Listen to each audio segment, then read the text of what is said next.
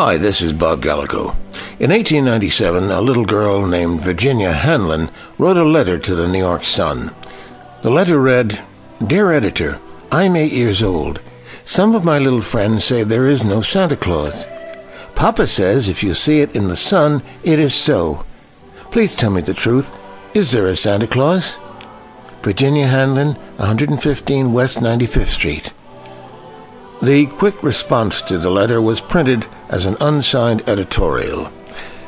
The work of veteran newsman Francis Church has since become history's most reprinted newspaper editorial, appearing in part or whole in dozens of languages in books, movies, other editorials, and on posters and stamps.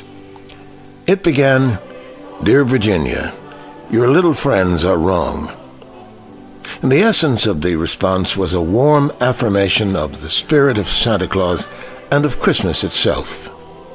It appeared in a gentler and more thoughtful age, and I got to wondering if such a response would have been written today. And my feeling is, probably not. Perhaps more like this. "Dear Virginia, your little friends are brainless morons. Of course there is a Santa Claus. Who do you think the guy with the beard in the mall is? Osama bin Laden?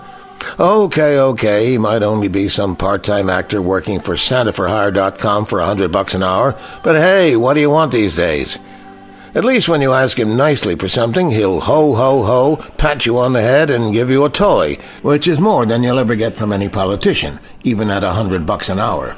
This year, despite the financial tribulations of the past year that have affected so many, it's shopping as usual. As multi-talented singer, author, and relationship advisor J.C. Ray says about Christmas in one of her advice notes, "The malls are crowded, the parking lots are filling up, the drivers are rude, cranky people are clamoring for bargains, and grumpy retail clerks are struggling to keep the long lines moving. The thing is, no matter how scary our bank statements are, we cannot stop shopping. The consumer generation doesn't know how to do anything else.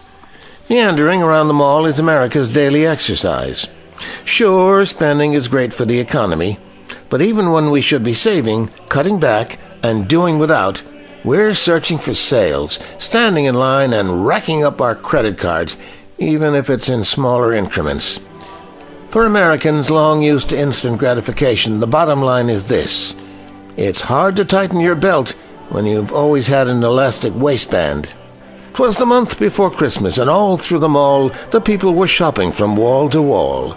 The bargains were loaded on counters with care, in the knowledge that credit cards soon would be there." From me, Bob Gallico, to all our Radio Irish listeners, a very happy holiday season.